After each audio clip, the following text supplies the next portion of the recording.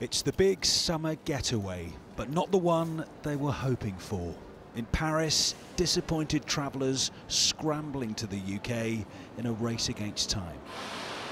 At Calais, Eurotunnel quickly became fully booked as drivers, hoping to beat the quarantine deadline, were told to not turn up without a booking. I would have stayed in France longer, but I don't want to do the 2 weeks quarantine, which starts at 4 o'clock tomorrow morning. So I'm going now.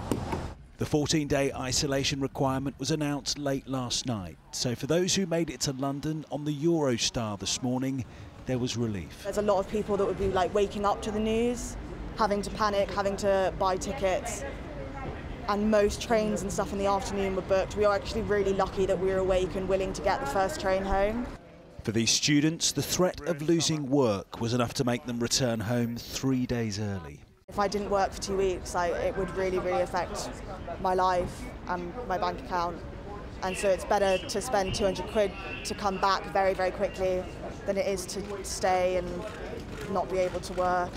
The restrictions will also apply to travellers returning from other destinations such as the Netherlands, Monaco and Malta.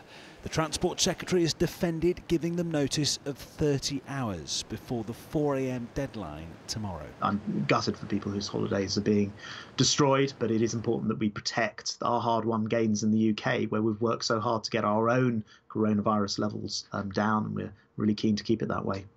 The government's measurement method for imposing quarantine is based on the number of cases per 100,000 going above 20. France now has more than 32. Portugal stays on the quarantine list with more than 25. The Netherlands have risen to more than 40. Malta has nearly 75. And Spain is the worst hit with more than 100 per 100,000. Meanwhile, the UK is creeping ever closer at 18.5.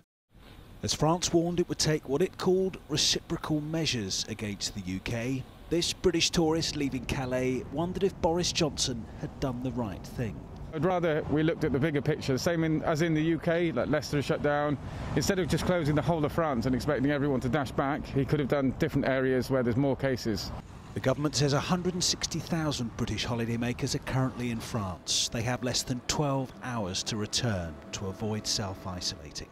Julian Drucker, 5 News.